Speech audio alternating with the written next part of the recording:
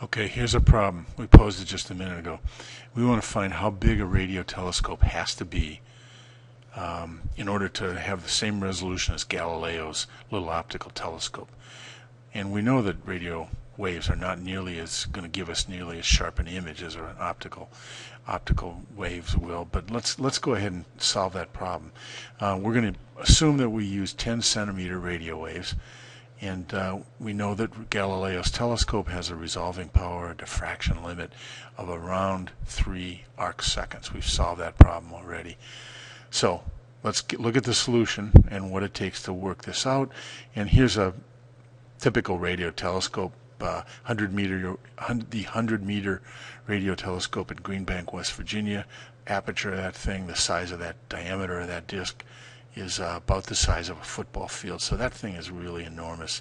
Will it need a telescope bigger than this, smaller than this, to give us a 3 arc second aperture? So let's try to solve that. And the first thing we have to do is think about what equation we're going to use. And of course that equation is the diffraction limit equation that we've been discussing. Diffraction limit is given by 2.5 10 to the 5th arc seconds times lambda divided by d. And once you know the equation, the first thing you have to do is stop and think, what do I know in this equation and what do I want to find out? And so what do we know? Well, we know the wavelength of light that we're going to be using here. That wavelength is given by 10 centimeters, 1/10 of a meter. So we know that. The other thing we know is that we want to have a diffraction limit of 3 arc seconds. So that's the other thing we know. So that means that the one unknown, the thing we have to find, is the diameter of the radio telescope. So let's solve for that. And I'm going to skip over this because we've talked about it in class. But if you don't understand this step, you need to work this out on your own. We can exchange this variable dl for the variable d.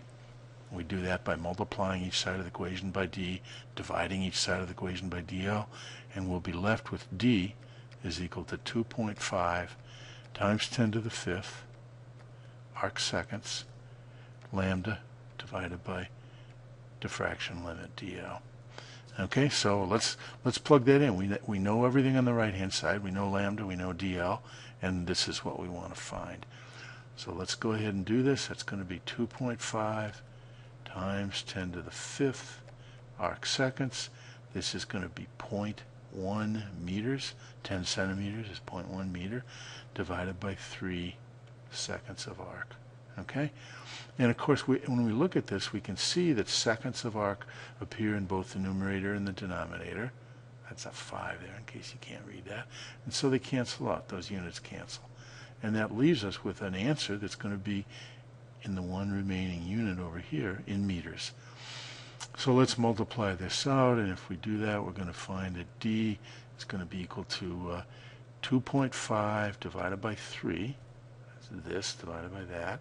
1/10 times 10 to the 5th is 10 to the 4, and that'll be an answer that's going to be in meters. 2.5 divided by 3 is 5/6. 5/6, if you work it out with a calculator, is something like 0.83 times 10 to the 4 meters. That means that we're coming up with an answer that's 8,300 meters. That's 8.3 kilometers in diameter. We've come up with an answer that tells us that we've got to have a telescope that's something like 5 miles across in order to have the same resolving power as Galileo's optical telescope. Way, way bigger than the Green Bank, West Virginia telescope that we've been looking at here.